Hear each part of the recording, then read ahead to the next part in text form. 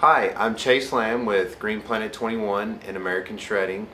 I'm at our new facility here in Fort Worth, Texas, where we service the Dallas-Fort Worth area.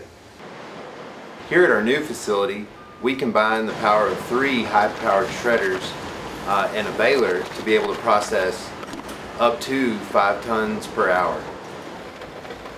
Here's our shredder number 1 and our shredder number 2 and shredder number 3, and then all the fine little pieces cut up after that go into our baler, where it compresses those fine pieces into a bale that weighs anywhere from 1,500 to 2,000 pounds, or about a ton. The paper that you're seeing processed right now is sorted office paper, or SOP for short. It consists of manifold office paper, white and all colors. This system combined together allows us to produce 4 to 5 tons per hour, or 72 pallets a day, which is about 3 truckloads a day,